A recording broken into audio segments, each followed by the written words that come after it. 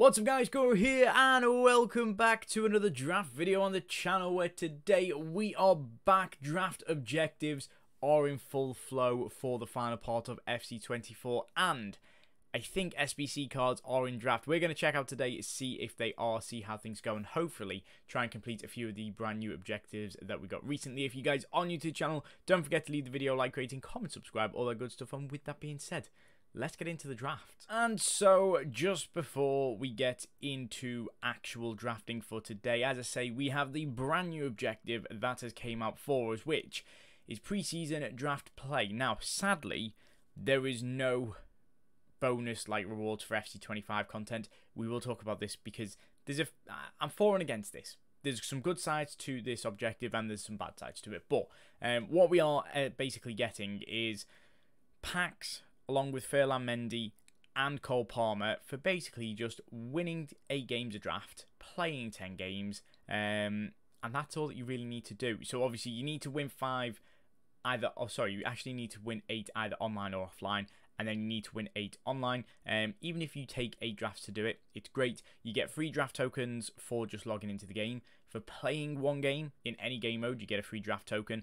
And for playing 1 game in draft, you get a free draft token. So even if you're not really too bothered about like actual rewards, you're going to get a few bits along with the fact that there's going to be the daily SBC. It's an 82 rated team for a draft token, which is super easy to complete, obviously, with the end game grind. Now, but we are going to see how we can get on today in a draft. Now, I don't know if we're going to do gameplay or not. Part of me thinks yes, because this is a great sort of thing to do gameplay on, because it actually gives you a reason to play draft right now. However, at the same time, in the 3 games that I've played so far, I've got all the way through to the final, lost in the final, so I wasn't really too bothered. But in the sort of the 3-4 games that I played, 2 people put the controller down. And for me, that just makes draft a little bit boring, and people are just obviously getting the play objectives, getting a few easy bits done, and then that's it. They're not really too bothered. However, some people just want to play the draft and get it done. And there will also be people who will not play this draft because obviously you don't get any rewards in FC25. It makes 0 sense why EA at the end of the game basically aren't giving you a reason to sort of claim stuff in the next game cycle. I don't really get it. Kanu, one of the brand new SBC cards, is in draft now. So obviously you can get SBC cards. Maybe this week we'll do some sort of the most SBC cards in a draft, or just an SBC draft. We take every SBC card and use them. I don't know. We'll see how things go. But as I was saying, there's no actual reason to kind of continue playing the draft. And a lot of people aren't going to complete this. Now, purely because I like to do draft and I like to do draft content, I'm going to be doing this objective. It gives me a reason to play. I haven't actually touched the game in terms of gameplay for about 2 weeks at a minimum. Probably actually about 5 weeks in all honesty, but it just gives me an actual reason to log onto the game, give it a go, see if anything's half decent. If it's great, good. If it's not, then I'll just sort of leave it and walk away. But yeah, now that there's an incentive, for me, it's great. But hey ho, it is what it is. Now in terms of this draft, it's actually going pretty well. There seems to be a brand new set of rotation in terms of cards. You don't normally see that DeMarco. This 93 striker in Rodriguez, you never normally see. We did see Yashin as well. He's not been in rotation for a while. I haven't ever seen that Sanchez before. We do get either Scott or Ribéry. We're obviously going to take Ribéry. There is no doubt about it. He's actually going to go in instead of Leon Bailey because Rodriguez can go to there and Ribéry goes in there. It's full chemistry because everybody that we're using starts on full chemistry apart from Gahey, but obviously we've got the icons there, and the league and nation links with Ledley King. We've got a brand new SBC card in draft in Tim Cahill, which is great.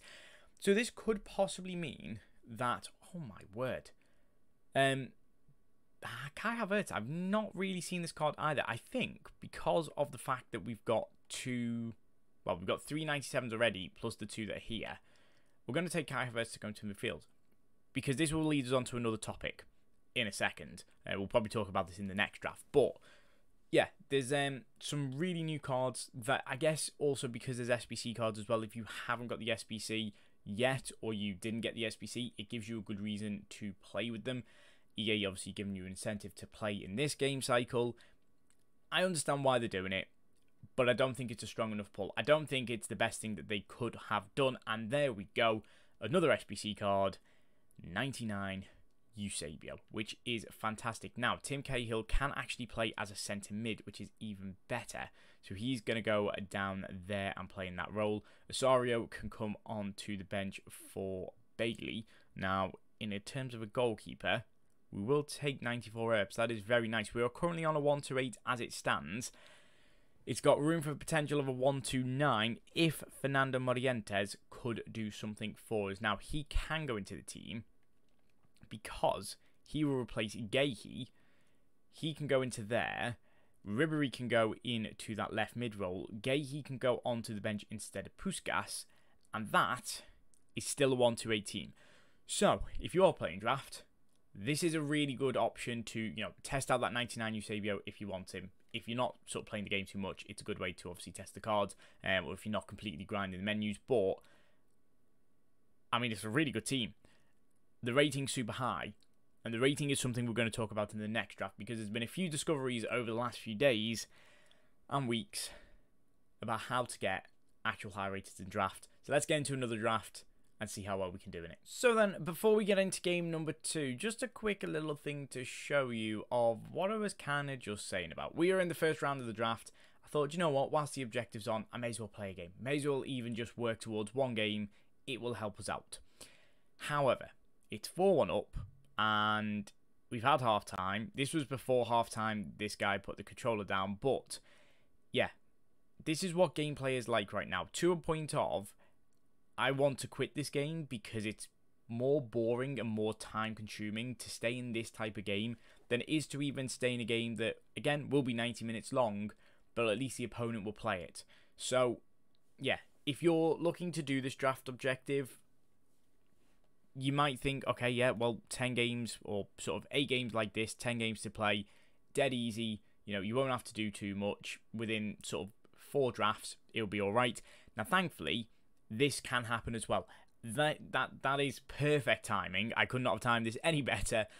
But that is why it's sometimes worth staying in the games, and why some of you guys will stay in them, just in case your opponent does decide to, well, not rage quit, but obviously not keep hold of the controller and disconnect. But yeah, a 4-1 win in the first round with this team. I'm going to see if I can get any further with it, but I might just quit out the next game. We'll get into the next draft. But it will mean at the end of the video, we'll have, hopefully, a lot of the objectives from the packs to see if we can get anything good. So let's get into draft number 2. So then we got an extra little rage quit to get to round 2. So that's 2 extra wins for us, plus another 2 games played.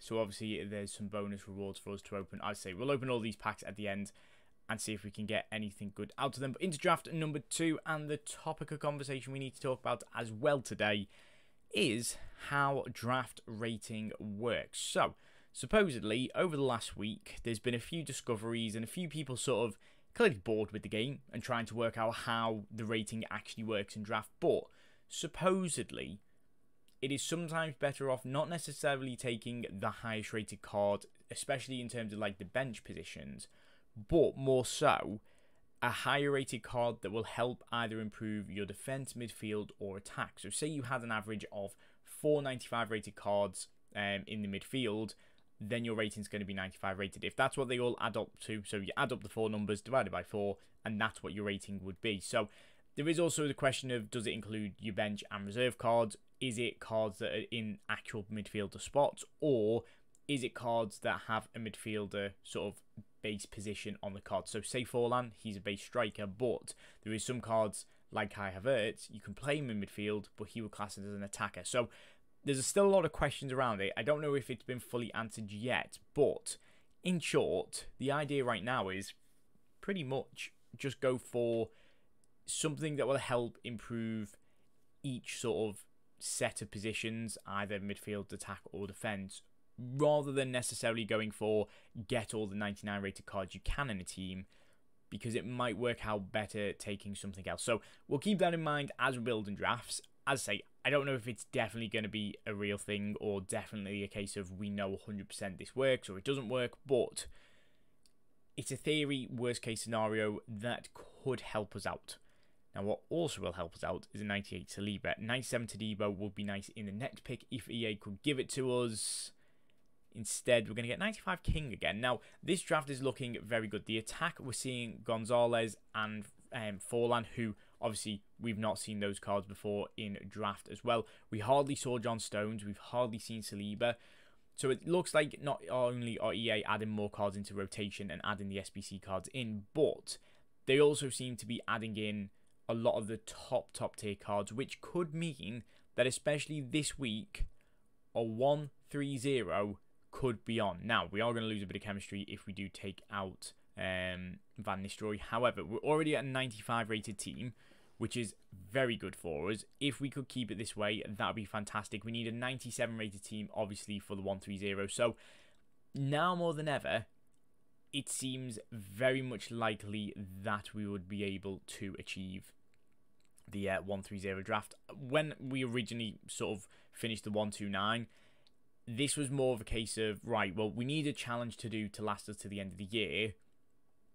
Is it going to be actually possible? Probably not, but we'll give it a go to see if we can at least build another 1-2-9 throughout all of this. But, as I say, it does seem to be a case of EA are putting a lot of, not only sort of new cards in terms of all the footies and stuff, but a lot of cards you don't see in draft, plus the SBCs.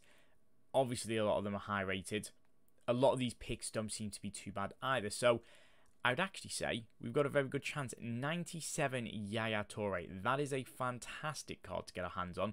In terms of the bench, we're at a 127 so far. The bench is definitely letting us down in terms of average rating, which is not so great. Also, we've got obviously league and club changes for any sort of transfer cards as well. So, bearing that in mind, we could see obviously a few of those high rated cards. The likes of a 99 Delict technically is going to be in draft, so that could be an interesting card if we do get hold of him.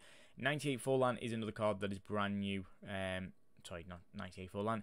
98 Raul replaces Forlan. He is obviously a new SBC card that we've had recently as well, but that does mean that we are going to finish on a 1-2-8 again. The back line's strong, the midfield's okay, the front line is actually pretty good. The bench is very poor though, and I think that might be where we're letting down in some of the rating. We can obviously get a little bit more in terms of on the team, but if we look at an average in terms of what each sort of position, defense, midfield, and attack is saying, a lot of them are a lot high rated. So I think this must be an average between not only the players on the pitch, but also on the bench and reserves. Maybe one day I'll try and work it out over the next day or two. Who knows? But for the time being, that is draft number 2 at a 1-2-8. Let's at least see if we can get a 1-2-9 today in the third and final attempt. And so into the third and final attempt for today's draft, seeing if we can get that 1-3-0. We are going to take, I feel like taking the 3-4-3 flat again. It was a good formation last time. It could be good again. Now, a team that I just faced there had 99 Fotheringham, which obviously clearly shows that he's available as well. I'm going to take Alan Shearer just because he's the best card there, and also other cards have much better cards. It's really weird right now in draft because some of the picks are giving us sort of like half decent cards, and it's like your bad picks like this still pay out with some alright cards.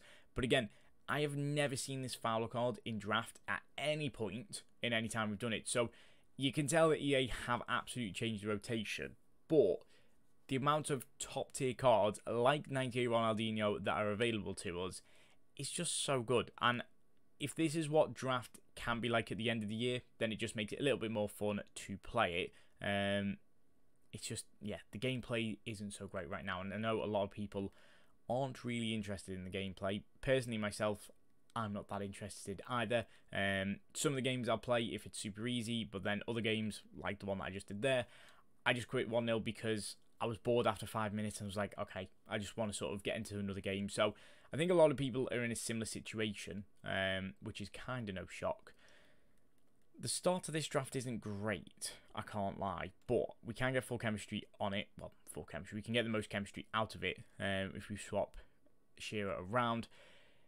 Marcel Desailly is not a bad option at all. He can go in instead of Gormo. Obviously, she has that 94 rated card, but out of the options that we had there, it's better to take her. We can go ahead and take Roberto Carlos. Shearer comes out the team, and we can go ahead and swap it around like so. So again, is that a card technically that's in the midfield for rating, or is it classed as a defender because that's what he came out as? It's going to be interesting to see if we can actually work it out, and also then work it out for next year so that we know when we're building drafts next year how rating actually works. But again, until that point, it's just a guessing game. We've got 2 midfielders on 2 chem points. Everybody else is on full chem, so we could do with changing them around if we can at some point, especially taking out the 87 rated, because that is not quite going to help us. We'll take a 92 Zanetti, not his best version, but it is now full chemistry on Ferguson. It is still a 94 rated team. A 75 rated goalkeeper is not going to help us out at all there. But anyway, we've got 5 cards to take. We are going to get 97 Ronaldo. Another card you hardly see in draft.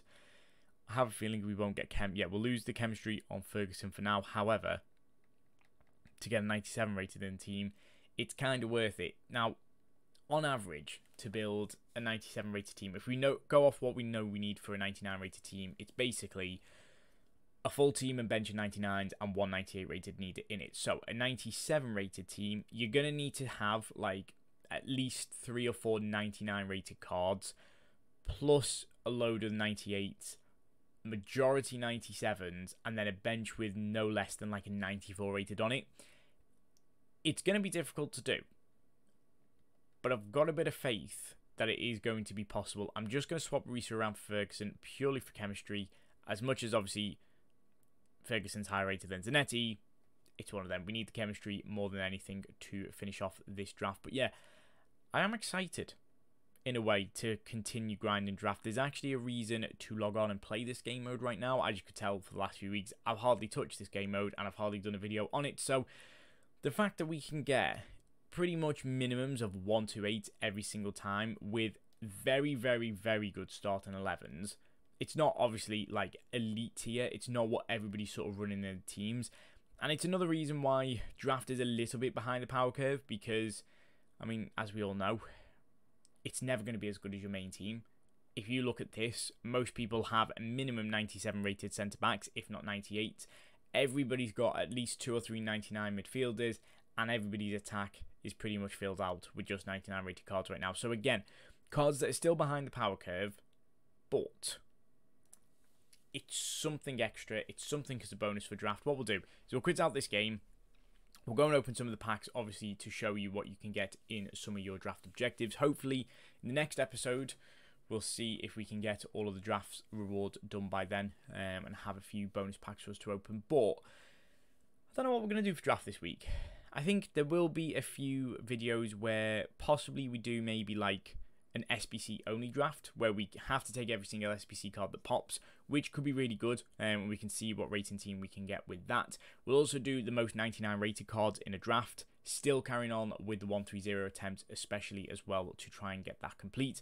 Now, as you can see, people's drafts right now, there we go, 99 Sauer, a really good card in there, 97 Cantona, but then also like a gold card still mixed in. So draft never fails to amuse you, or never fails to shock you. What I will be doing though is giving away the goal, because why not? It helps somebody else out, although they might not be kicking off. But yeah, it helps somebody else out. It means that they can get the objective done quicker, and especially if you've done the objective and you know you're like, right, okay, well I don't need to play draft anymore, so that's absolutely fine. I'll just go into games and quit. Just make sure you let the opponent win, unless they celebrate on you, and then to be honest with you, at that point, yeah, it's fair game. So there we go. Draft is done. Obviously, if you're paying for drafts, you're not making back your coins, but because of the free token every day from the SBC, along with obviously a few free tokens from doing the objectives, I would say an average player, you can probably get 2 wins per draft. You only need about 4 or 5 tokens for it. By the end of the week, you'll be absolutely fine to do it. So we've done play 4 and win 5, so we need to do 5 more games to play, and we need to do 3 more wins, which is fantastic. Obviously, we'll then start claiming the cards as well. Now, again, Mendy and Palmer aren't really going to be getting into your team right now, but again, it's EA. it's no shock that they're releasing this sort of content. It's a little bit behind the power curve. Footies has been a little bit disappointing, in all honesty, because we all kind of expect to get the best of the best, and last year we were getting the likes of a 99 Jude Bellingham, who had transferred obviously to Real Madrid, and that was the SBC, whereas now we're getting like a Romeo SBC, 97 rated. Nobody's going to use them at all, so yeah, a little bit disappointing with that. But what sort of packs do we have to open from this? We've got 85 times 3s, 85 times 4s, there's an 83 times 10. We are going to get a footies in one of these packs. It's going to be, hang on, please be David Beckham. Oh, it's Steven Gerrard.